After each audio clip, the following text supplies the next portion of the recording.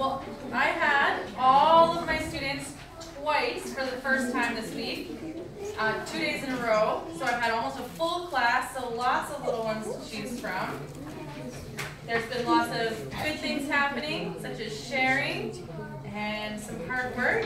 But there's one child that stood out to me because of the way that she's enthusiastic about learning. And it's very difficult for children, especially very small children, to walk in a straight line and to keep their line together and stay straight and stay together. But there's one student that I see every time we're in line tries very hard to do her part to make sure the line stays together. So, Nicole?